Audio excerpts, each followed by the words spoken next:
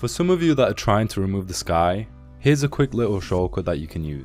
We're going to get ourselves the image and drag it into Photoshop. And the first thing you'll think is, well, this is going to be quite hard because I'm going to have to select the object and then delete the background, or vice versa. I'll have to select the background or the sky and then delete it. Here's a quick little shortcut for you. If you have your adjustments open, and if you don't, it's fine. You can go to Window and have the adjustments open. You want to click on the background and then get yourself a threshold, which is right here. And pretty much you want to look through it and have a look at a point where most of your object is darker compared to the sky.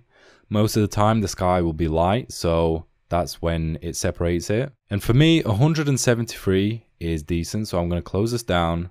And the next thing to do is I'm going to go to the quick selection tool, which is right here. If you don't have it selected, you can right click and then click on the top one. Put it on, let's say 400, and then have it on the plus. Now that you've got it, all you got to do is left click and select the Y area. Once you've got that selected, you can then hide your threshold and you can see the sky has been selected. Next thing to do is left click and unlock your background, so it's a layer. And then all you got to do is press delete. And there we go, we have deleted our background. Next up, you want to press Ctrl D or Command D to deselect. And let's say we want to get ourselves a different sky.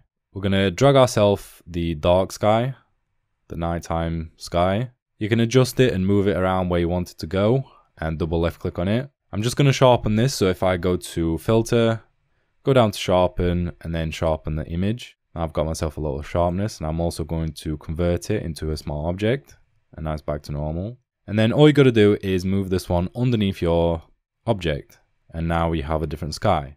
Now that we've changed it to nighttime mode, all you got to do is click on your first object, get yourself a brightness and contrast, and then turn this all the way down.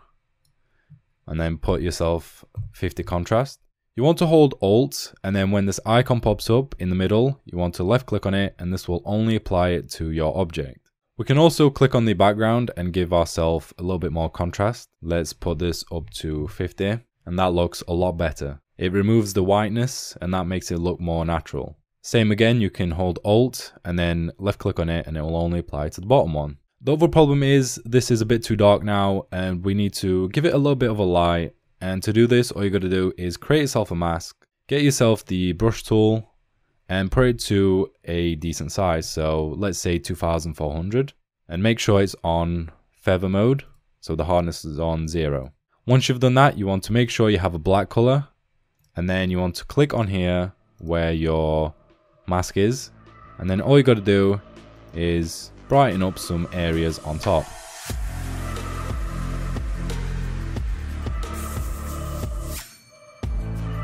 So it isn't all dark. Some areas are lighter as well. The other problem is if we quickly zoom into this image, you can see some white areas. This is the bits that aren't selected or didn't do as well. Now, there's a quick way to do this. You can save yourself some time. So if you click on this image right here. So what we're going to do is we're going to get ourselves a solid color. So if you click on here and get yourself a solid color, go with a black. It's easier to see then. And we'll keep this here as an example. Next up, we're going to go over to the eraser tool. And then we're going to go to the middle one, which is the background eraser tool. You want to make sure the middle one's selected. So sample in once. You want to go back on your layer 0 and then all you got to do is select the white color and just remove it from the image. So pretty much what this will do is whatever color you click on, that's the color it will remove. And as you can see, it's removing it from our image. And it just saves ourselves some time from having to manually do it yourself. If you wanted to, you can be more accurate and you can use the polygonal lasso tool, which is right here. To use the polygonal lasso tool, all you got to do is left click once, select the bits that you want. It's similar to the pen tool, but it doesn't have any points. And to connect it back to the first one, you hold Control and left click, and then you press delete. It's as simple as that.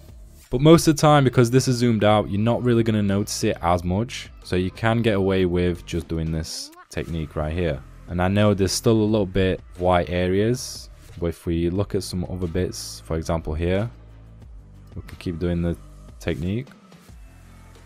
Remove it from here as well. remove this bit. Gonna get ourselves this bit there as well. If you wanted to, you can increase the tolerance so it's a little bit higher, then it's more aggressive then. So as you can see, it is applying it a lot more now. But you need to make sure you don't select the wrong colors, otherwise it'll do that. So that's not looking too bad right now. I'm gonna zoom out. To zoom in and out, all you gotta do is hold Alt and use the scroll wheel, and that lets you zoom in and zoom out. I'm gonna go back to this one and just try and get a bit more of this one.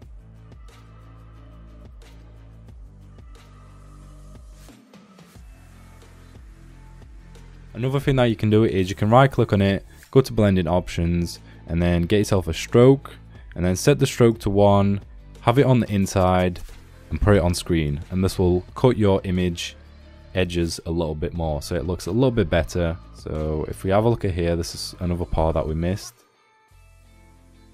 And that is pretty much it. If you spend a lot more time on it, you can make it look a lot better, a lot neater, but I'm only going to show you an example. So I think it's done quite well to say the results look like this, and it didn't take too long. I literally did it really quick to show you all an example. Because honestly, I couldn't think of anything more helpful than something like this, especially if you're going to be someone like me who would actually go around all of this, selecting it manually. And for the very last bit, we're going to add ourselves a little touch onto this image to make it look a little bit more better. And we're going to get ourselves a photo filter and select the one that says cooling filter. And this is pretty much complete. This just gives your image a little bit more of a blue tint and makes it look like it's actually nighttime. And that is pretty much it. I hope this video was helpful. If it was, give it a thumbs up, and I will see you all in my next video. Bye.